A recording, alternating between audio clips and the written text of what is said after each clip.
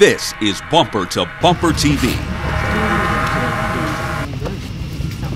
Most SUV manufacturers brag they can easily pull a boat or even a trailer. But how about a Korean War-era aircraft? This was, of course, a publicity stunt to prove the capability of the Gx460 SUV with an upgraded trailer sway control. After all, it is a traditional body-on-frame configuration, perched on 18-inch wheels and with an overall length of 192 inches for a bigger footprint than the last generation. It also comes with serious off-road chops and, of course, a luxury driver and passenger experience. Like its competitors, the Gx460 is aimed at buyers who want to be treated like royalty, even if there are 7 people in the vehicle. Of course, the folks in the third row might be a little cramped.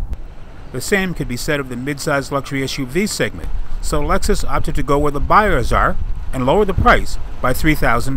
Because what we're seeing in that mid-luxury segment, a lot of that growth is in the lower end of that mid-luxury segment in terms of the price.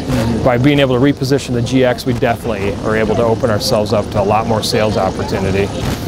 Of course, what you get is a familiar powertrain.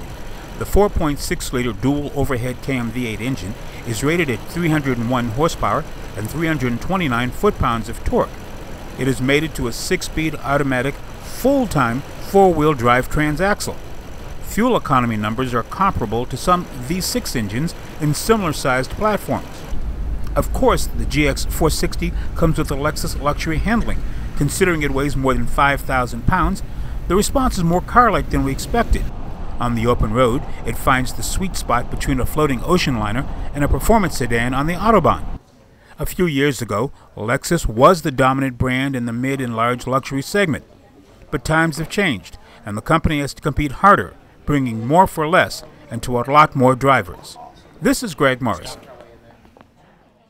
We want to know what you think, so email us. The address is bumpertobumpertv@cs.com.